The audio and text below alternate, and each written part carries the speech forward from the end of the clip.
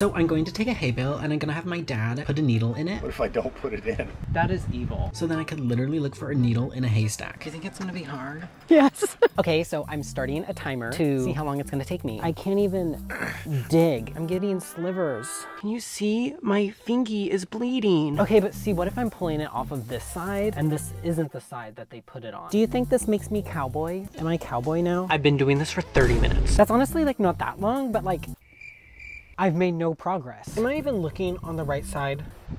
No. I literally don't understand. And what makes this even worse, my boyfriend said he won't talk to me until after I find the needle.